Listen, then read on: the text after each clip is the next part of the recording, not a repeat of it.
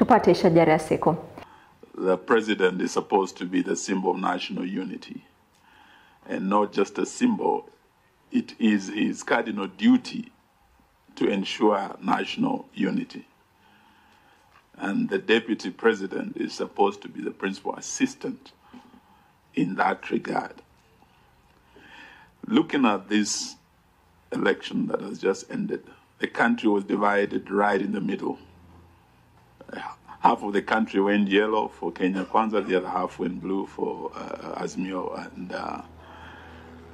after the elections, instead of dialoguing, we went to the streets. We are here because of the initiative between our two principals of the two coalitions, who say, no, let us not sort out this matter on the streets. Let us sit and talk to each other instead of talking at each other.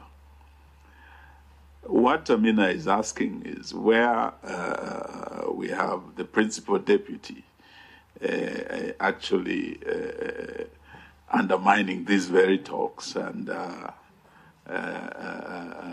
talking the language of division instead of unity, which is the principal duty to ensure national unity, and the country being a country of shareholders and non-shareholders.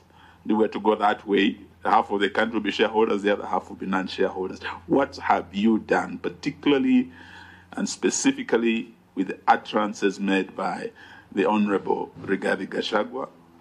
Not once, repeatedly. We haven't heard from you. And if you have taken steps, we would like to know from you what those steps